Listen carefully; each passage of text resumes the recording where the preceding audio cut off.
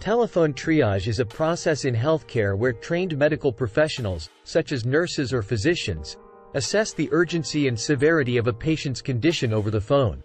It involves gathering information about the patient's symptoms, medical history, and current situation to determine the appropriate level of care or intervention needed.